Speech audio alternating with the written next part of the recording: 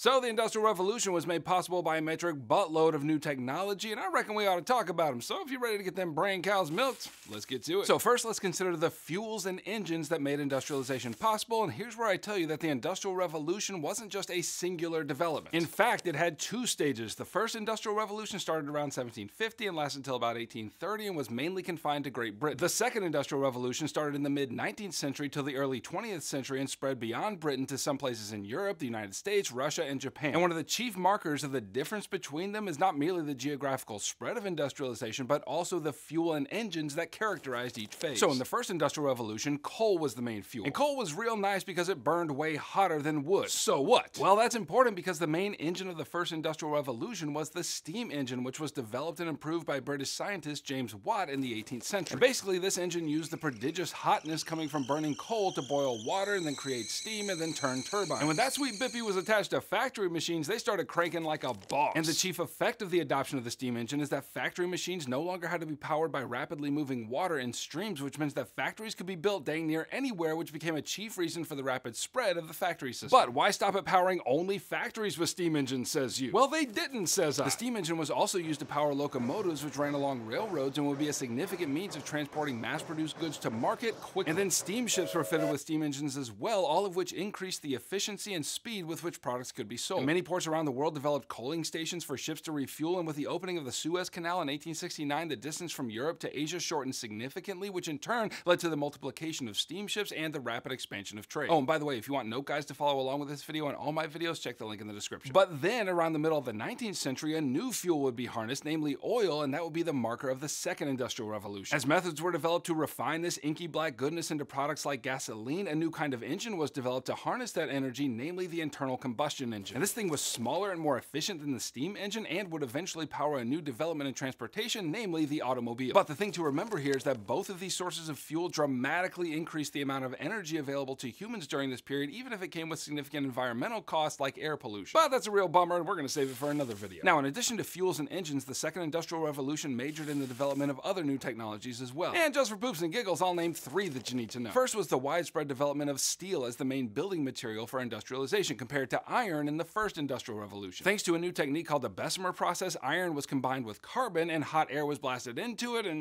science, chemicals, etc., etc. Look, I'm a history teacher, not a scientist, so I can't explain exactly how it worked or why, but the point is the steel that emerged from the Bessemer process was far stronger and more versatile than iron alone. And bonus, steel became way cheaper to produce, and so steel became the preferred building material for constructing bridges and railroads and ships. Okay, the second technology characterizing the second Industrial Revolution was chemical engineering. So you had chemical engineers who developed synthetic dyes for textiles, which were far cheaper than the organic dyes used in the first revolution. Additionally, industrialists during this period were all about the rubber. And a process called vulcanization was developed that made rubber harder and more durable. And that was real nice because rubber was widely used in factories to make belts for machines, and later it would be used to make tires for those sweet automobiles. And third, the second Industrial Revolution saw the rise of electricity, which had arguably the most significant impact of all the new technologies on industrialized nations. Thanks to our boy Thomas Edison, electricity was harnessed to power light bulbs, which not only lit factories, but also people's homes. And soon, electric streetcars and subways were developed that provided mass transit in major cities that were becoming increasingly large and complex thanks to continued industrialization. And not to be overlooked here is the development of the telegraph, which was developed by Samuel Morse in the 1840s. This thing was able to send communication across wires to distant places with the use of short and long electrical signals, which became known as Morse code. Eventually, in the 1870s, a telegraph wire was laid across the entire stinking Atlantic Ocean, connecting Britain with the United States, which further developed these two industrial powers' economies. Okay, and finally, let me explain two major effects that came with this dizzying array of new technology. The first major effect was the development of interior regions throughout the world. You see, for much of human history, the most developed cities and states were located in coastal areas because that's where most of the trade and interaction happened. But with the incredible expansion of railroads, including several transcontinental railroads in places like the United States and Russia, new settlements were developed in places that were previously much more difficult to reach. Additionally, the telegraph made instant communication possible across great distances, which enabled manufacturers to gain almost real-time intelligence on market conditions in distant places. And all of that meant more stuff made, more stuff sold, and they'd be getting rich. And then the second major effect was the profound increase in trade and migration. Because of all these developments, the amount of global trade multiplied by a factor of 10 between 1850 and 1913, to which I say,